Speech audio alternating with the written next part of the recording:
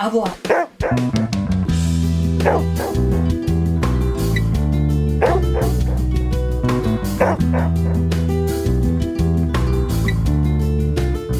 Hey everybody, and welcome back to another episode of FitPet Boston Talks.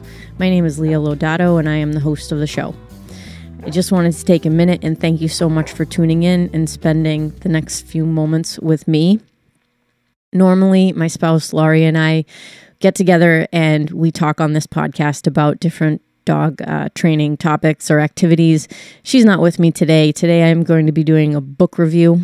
So I recently read the book How Dogs Work by Raymond Coppinger and Mark Feinstein, and I just wanted to talk a little bit about the topics that were covered in this book and recommend the book if you're interested in learning more about dog behavior. So before I get started, again, thank you so much for tuning in. If you're into what you're hearing, if you're connecting with what we talk about on the podcast, please feel free to like and subscribe to the podcast and share it with your friends. It helps more people listen to the show. And we try our very best to get episodes out on Friday. Sometimes we're successful, sometimes not. It really depends on our schedule and how busy we are during the week.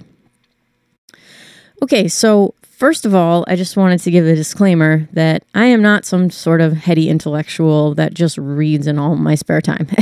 I'm a very normal person. I enjoy reading.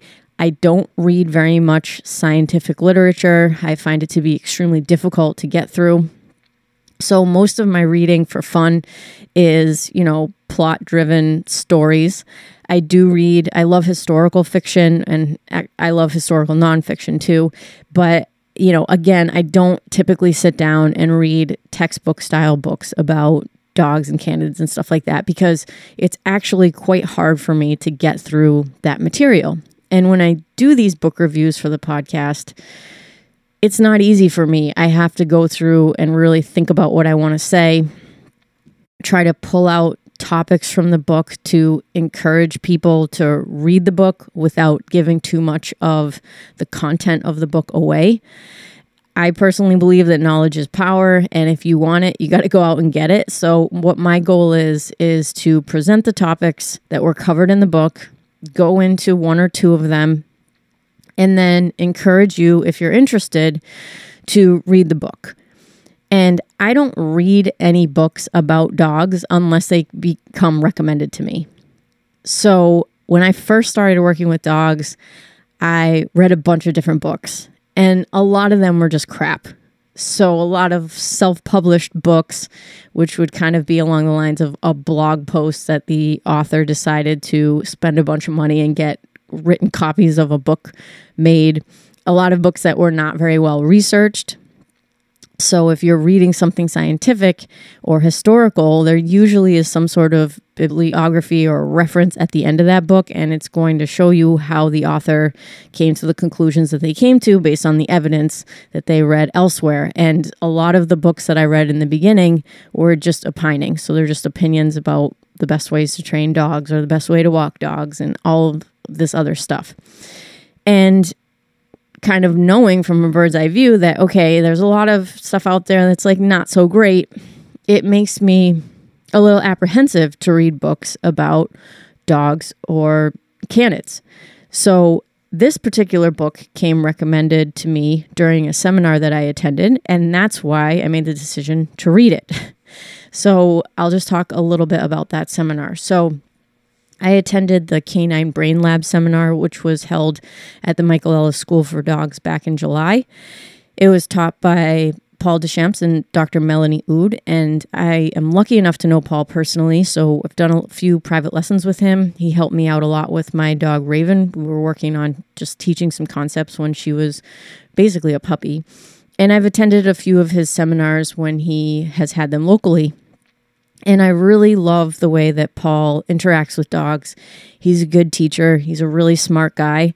And when this seminar popped up, I was like, you know what? I really should take the weekend and take this seminar. So I listened to it.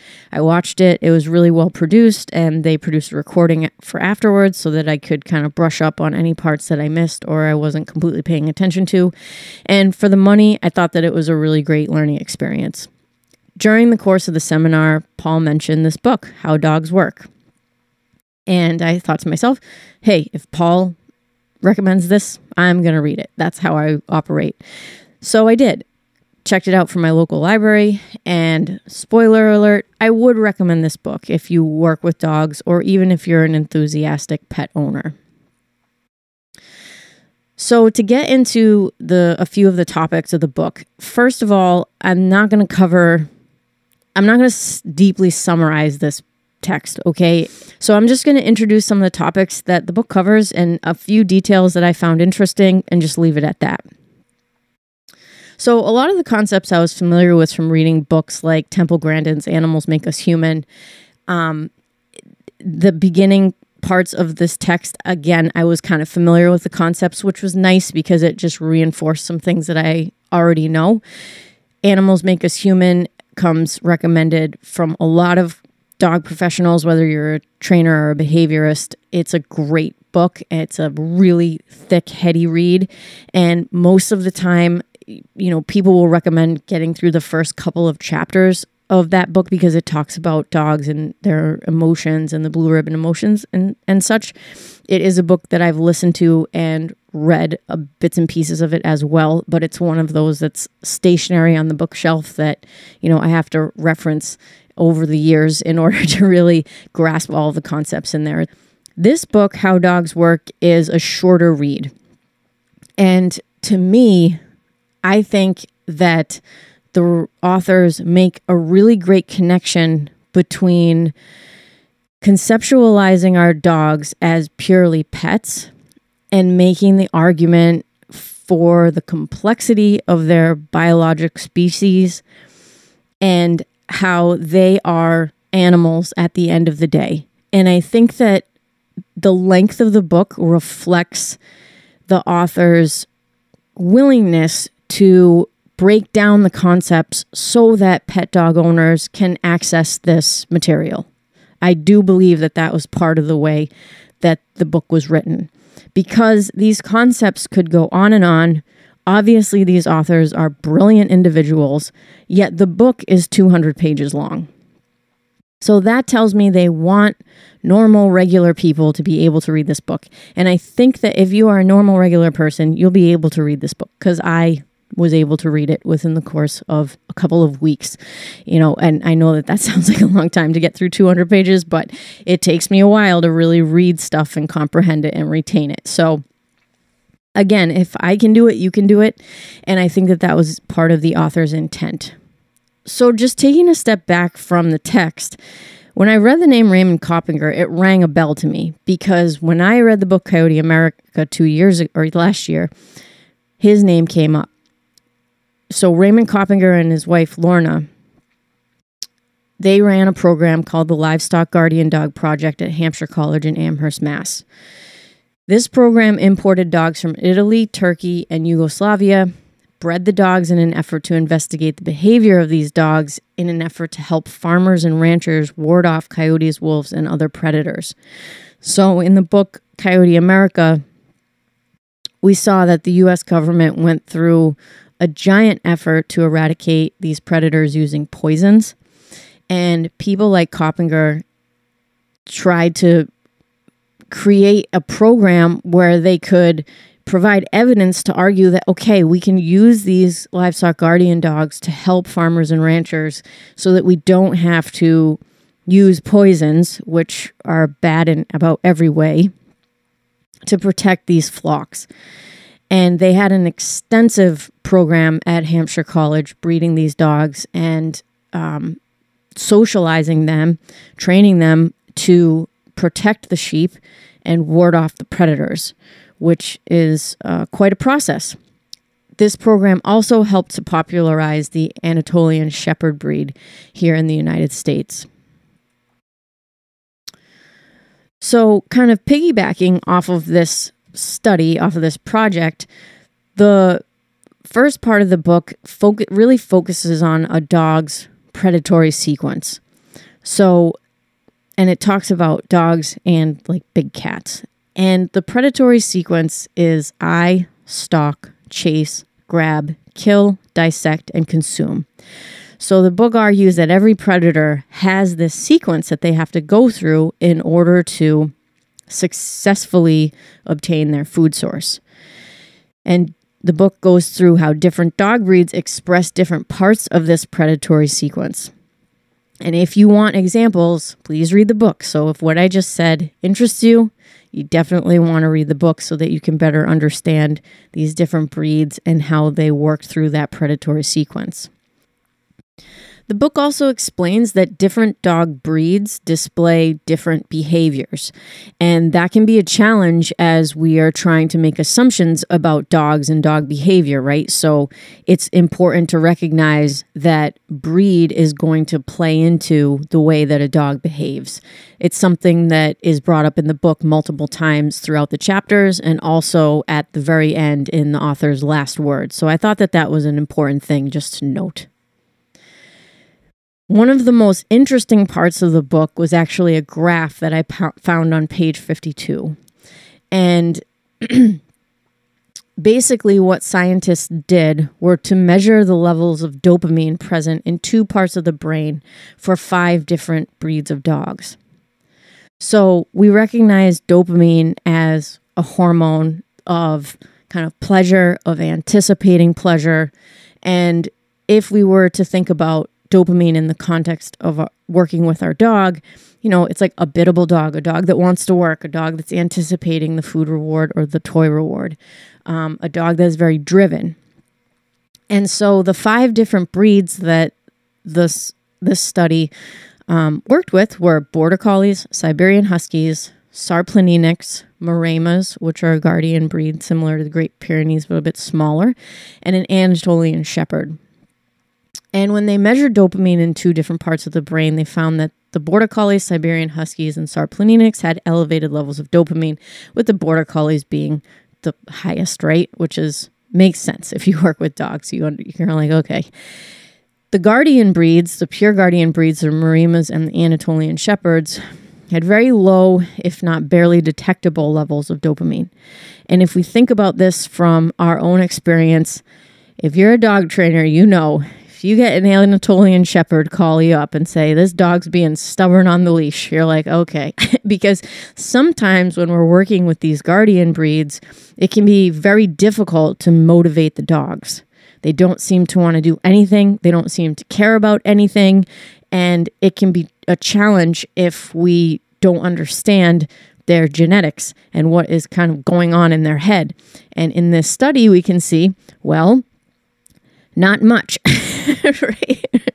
Right? I'm sorry, I'm being a little bit sarcastic. That's totally uncalled for, but I couldn't resist. So we have these 5 dog breeds. We measured their levels of dopamine in a few parts of the brain. The really interesting part of this study was when the study crossbred the different dogs. So they crossbred Border Collies with Siberian Huskies, Siberian Husky to Sarplaninic, Border Collie to Sarplaninic. And they got very interesting results. So when they crossbreed these dogs that already have elevated levels of dopamine, it's not just that their offspring had elevated levels of dopamine. They had double, if in some cases triple, the levels of dopamine. And as a dog trainer, I was like, holy Moses, because how often do we come across a rescue dog that is a Border Collie Husky mix or a German Shepherd Husky mix or a Lab Shepherd mix? This happens all the time. We get working breed mixes that, need training, have some behavioral issues, etc. And in this study, we see that in a very limited scope, so we didn't have very much variety in the dog breeds, but we see that when dogs breed together, it's not just that their level of dopamine, so the amount that they anticipate and want pleasure and are willing to work, stays the same. It actually increases with these crossbreeding. So I would be very interested to see different studies and read more about this topic, because I found that as a dog trainer just to be super valuable information to know heading into training some of these mixed breed dogs. I thought the book was great at acknowledging different developmental stages of dogs as being nonlinear and very different from one another.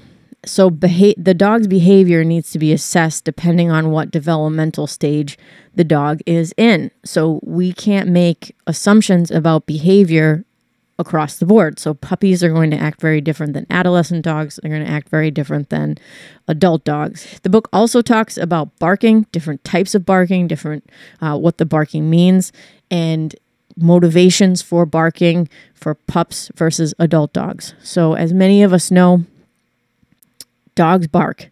Other canids don't. Why is that the case? The book helps answer some of those questions. As an aside, the book makes some interesting observations about when you restrict a dog or a different canid species. What I mean by that is like you tie a dog out, or if you tie a wolf out. If you're interested in working with reactive dogs or you're working with dog behavior, I thought the book made some interesting points about that particular topic. Then we move on to chapter 9. So I had to wait all the way till chapter 9 in order to start getting the information I was actually interested in this book. So again, the preceding chapters definitely offered some new concepts and ideas. Some of the topics I was already familiar with, but chapter 9 was the reason why the book was recommended in the first place. So Paul recommended the book in the context of this seminar where we were really focused on developing play and the value of play and how the dog's brain just gets all fired up when they are playing. So the book acknowledges that we don't exactly know the true motivations behind all types of play other than it feels good. The book links that predatory sequence to play and how dogs go through parts of the predatory sequence when they are interacting in this activity. Play is present in both adult and young dogs and in different animal species. The authors argue that play could be a rehearsal, but is also self-satisfying. What is play rehearsing for? Well, play is a way to develop, again, that predatory sequence if the dog ever finds itself in need of actually obtaining food or warding off some sort of a threat. I thought that the authors made some interesting observations and conclusions about the play bow, which is a very distinct behavior that dogs display when they're playing with either people or other dogs. It answers questions concerning, like, is it an anticipatory move? Is it a mind game? Is it a premeditated move to get a game going? Or does it serve as an interruption because an animal is in conflict about their next move? Is the play bow purely instinctual? So all of these questions really help kind of get us thinking about what's really motivating our dogs during play. And lastly, chapter 10 talks about the brain. It talks about if dogs are mindful. Do they process information and plan, or are they exclusively instinctive? Do they have consciousness, or are they sentient? Which is a very interesting topic. And I think if we view dogs purely as pets, we might go into that like, yes, dogs are absolutely conscious or sentient. If we look at dogs purely from a scientific point of view, we might not come to that conclusion. So some conclusions after reading the book. I think it was a relatively easy read despite the scientific text, and I think that was on purpose. The book explains some of the biology behind behavior, which is super useful. The authors recognize when we are unsure of the cause of behavior. The authors recognize dogs as a biological organism, but retain the description of dogs which would align with a pet parent's ethos. And I think the authors speak to kind of a new way of thinking about our dogs, which is joining together these scientific concepts and also recognizing that dogs are man's best friend. They are in our homes. They are part of our lives and our families. So all that to say, those were my conclusions from reading the book. Again, my recommendation is if you're interested in these topics, it's something worth checking out. I got a book from the library. I'm probably going to go ahead and order it from Amazon because I do feel like it's one of those books that I should have on the shelf for reference down the road. If something rings a bell, I want to be able to get to it quickly. And again, if you have connected with any of the ideas in this podcast, either in this episode or in previous episodes, please feel free to like, subscribe, and share the show. And that'll do it. I'll see you next time.